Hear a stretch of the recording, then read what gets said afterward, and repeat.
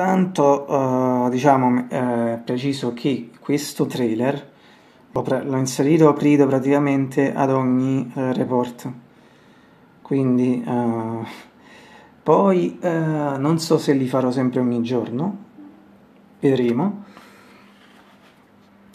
Poi forse per un fatto di tempo lo so, ce la faccio, comunque credo più domani dirò qualche altra cosa diciamo sulla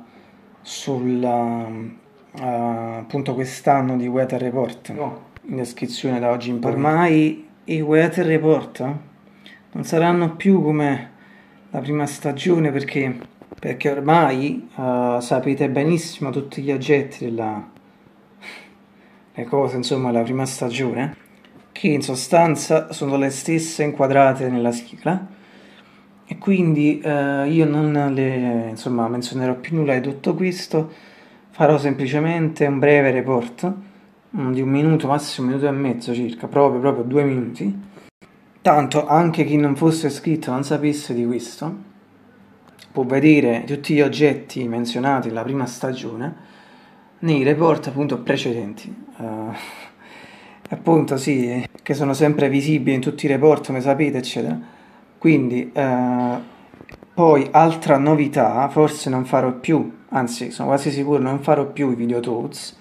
ma scriverò poi in descrizione, anche per chi è interessato comunque va a leggere, forse è anche meglio così, invece di fare video che mi fanno perdere molto più tempo. Sì, in descrizione scriverò direttamente i miei pensieri del giorno, che se vi rendete conto, non so, ma fare un video aggiuntivo pure su quello, e anche col canale tastiera diventa ancora più complicato. Certo, ce l'ho fatta praticamente per 6 mesi, credo, da gennaio fino ad adesso, ma ora diciamo non ce la faccio più. Prima in realtà i video pensieri facevo stesso anche in report, molto prima, anche prima di gennaio, ma non ce la faccio più, diciamo, è molto complicato e quindi preferisco fare così.